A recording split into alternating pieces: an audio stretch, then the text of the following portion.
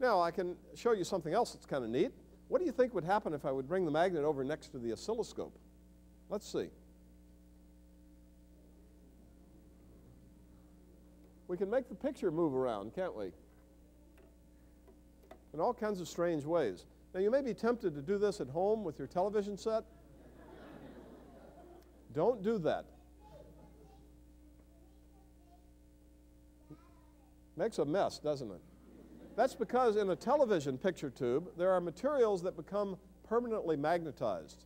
And if you ever did this with your television, you would get a distorted picture and it would not return to normal. So don't try this one at home. But the oscilloscope works on a slightly different principle, and we can do this safely. Now, what's happening?